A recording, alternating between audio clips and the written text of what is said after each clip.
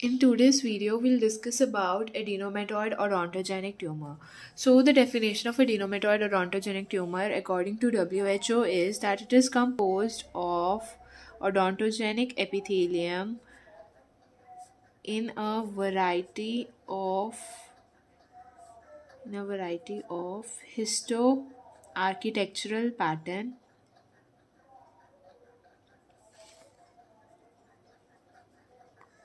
embedded in mature connective tissue stroma characterized by slow and progressive growth. Since it is a tumor of odontogenic origin, there is one more thing, that this is basically characterized by ductal structures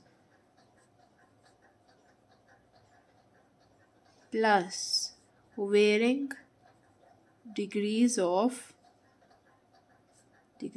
inducing changes in connective tissue stroma. So, coming on to the histogenesis, that is, why does AOT occur? So, specific stimulus that triggers the progenitor cells of AOT is not known. Progenitor cells of AOT is unknown. However, it could arise from a number of structures, as the one being enamel organ, epithelial lining of dental lamina, rest cells of molluses. Also, it can arise from remnants of dental lamina associated with gubernacular cord. This will occur during the pre-secretory stage of enamel organ development. So it basically, in the clinical features, it basically occurs after 20 years of age. It is more prominent in females. In sight, it is more prominent in maxilla than in mandible. Also, it is if it occurs in mandible as well as in maxilla, it will occur in the anterior portion, that is in the anterior to the cuspids. Now, there is a very special name for this tumor, which is two-third tumor. It is called as two-third tumor because it occurs, two-third of the tumor occurs mostly in females. Then it occurs in maxilla. Mostly two-third of the tumor occurs in maxilla. It involves the anterior region of jaw.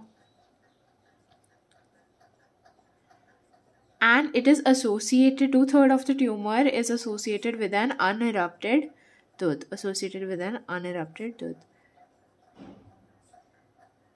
Unerupted tooth. Now coming on to the presentation. First of all, as in the definition, it is a slow growing tumor. It is painless. It is asymptomatic. Now, through this, it will occur in association with an unerupted tooth. Now, if it is happening in association with an unerupted tooth, that means it will delay the eruption of teeth. It can expand cortical bone but is not invasive.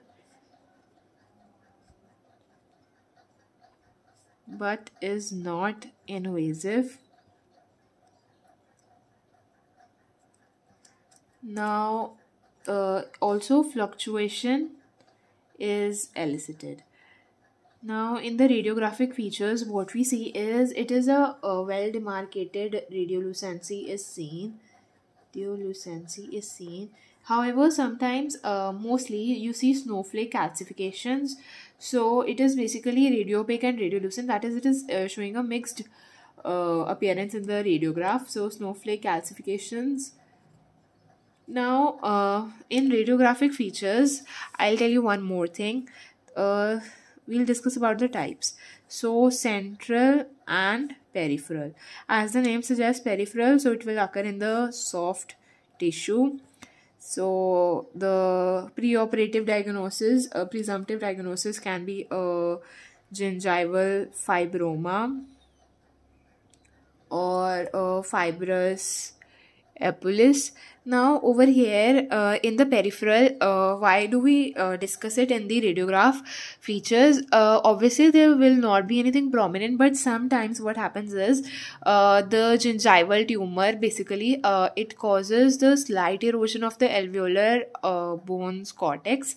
So that's why in central, again you have two types. One is the follicular and one is the extrafollicular. Follicular is more common. In follicular, what you'll see is that you'll see the tumor being in association with an unerupted tooth. So if we think of this, so our presumptive diagnosis goes on to the dentigerous cyst. But in extrafollicular, you will not see it being associated with an unerupted tooth. So our presumptive diagnosis can be globulomaxillary cyst or late periodontal cyst. Why is it so? Because it occurs anterior to the cuspids. Now on the macroscopic features, in the macroscopic features, what we see is that there is a soft, roughly spherical mass. It has a distinct capsule,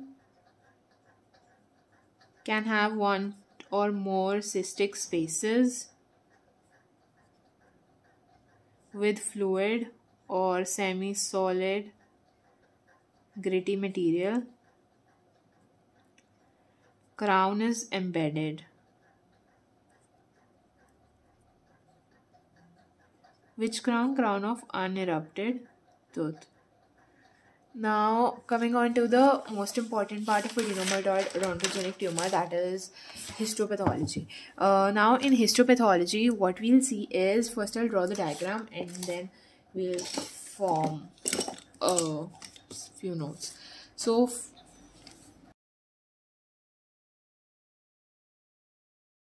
coming on to the histopathological features of AOT, so what we see is a well-defined capsule, multinodular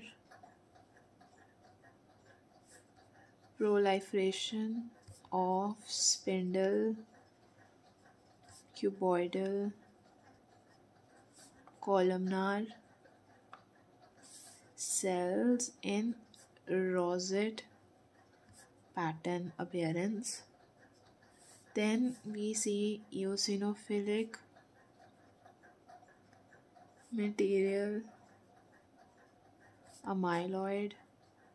Amyloid is characteristically stained by two stains, which is Congo red and thioflavin T. Then we see some duct-like structures resembling hyaline rings. The nuclei are polarized away, so also small foci of calcification. This is the abortive enamel or dentinoid. Now, since this is completely benign, it is not aggressive, rarely recurs, we'll have a conservative or a surgical approach. Now, to sum up AOT, what we see is, indeed, as stated by WHO, that this compound, this is composed of odontogenic epithelium with ductal structures. Histoarchitectural pattern is varied, and it has a mature connective tissue stroma. It is characterized by slow and progressive growth, variety of histoarchitecture, mature. It's also called as an adenoameloblastoma. In histogenesis, We know that it is the stimulus is unknown, whereas it can be seen to grow from enamel organ, dental lamina, dental rest of malaces. Also, it can arise by the dental lamina associated with gubernacular cord. Then 20 years, less than 20 years, females and maxilla more in anterior region, anterior to the cuspid. It is called as a two-third tumor due to various reasons. Females in maxilla, that is, it involves also the anterior region of the jaw. It is associated with an unerupted tooth. In presentation, it is slow growing, asymptomatic, it delays the eruption, also is not invasive. In well-demarcated, in radiographic well-demarcated radiolucences, no flake. Two types, central, peripheral, follicular, extrafollicular, unerupted tooth. It is not associated with erupted tooth. Then in macroscopic features, we'll see the crown, we'll see the capsule. In microscopic features, something very important is well-defined capsule and a rosette pattern is seen. There is a myeloid, two stains for a myeloid.